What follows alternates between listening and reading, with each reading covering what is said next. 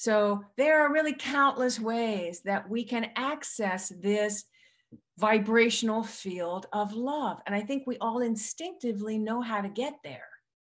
And we may want to experiment with some of these other methods just to kind of see, if something might be even more effective.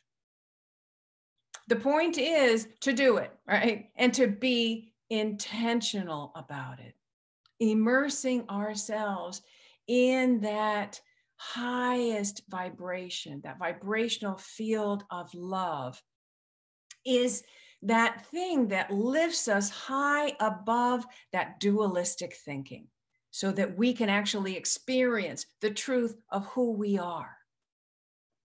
And then, you see, we can see infinite possibilities. We can see and open to the infinite possibilities. This is the creative realm, right? The manifestation realm, some people call it. This is where we can choose what we truly desire to experience in our lives from this field of infinite possibilities and call it forth into our lives. And I think that that is what the Fillmores had in mind when they developed the method and the steps of affirmative prayer. I mean, when you think about it, the first 3 steps of affirmative prayer are kind of all about how to get into that higher consciousness, that higher vibrational realm. So let's look at it together. So the first step is relaxation. Not only do we relax our physical body, but we also relax the mind chatter. We relax our focus on the past or the focus on the future. We relax into the present moment. And we also are relaxing our attachment to the outer world, to the relative world of effect. Knowing that all form and experience has its origins in mind. So that second step now is focus or concentration. I don't really like the word concentration because, it feels like such a mental effort, and that's really not what it's about. So I like focus a little bit better.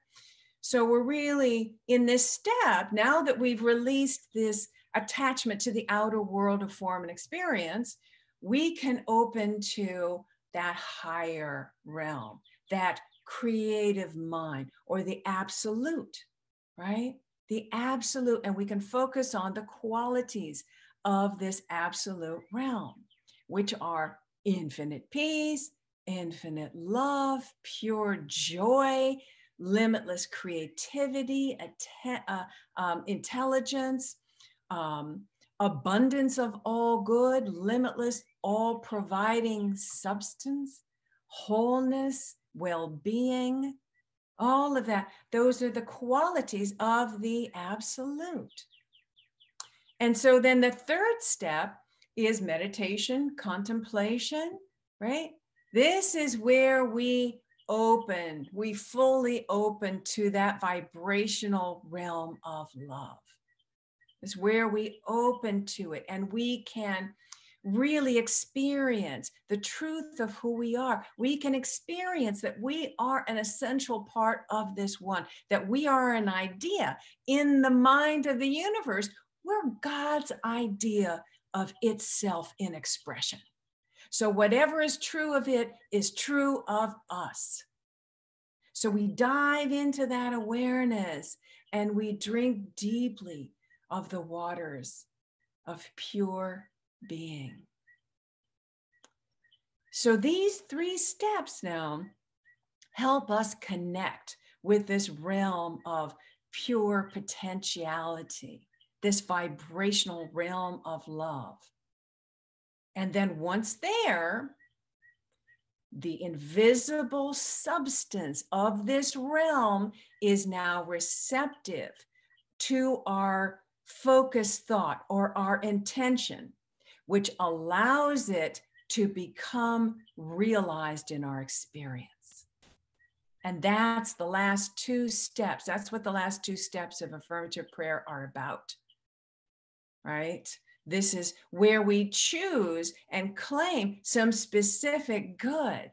And then we get into this acceptance and giving thanks that it is already ours. That it is already ours. So affirmative prayer is sort of designed in this way to get us to this higher vibrational realm, and so that we can feel our oneness and really know at our core. And so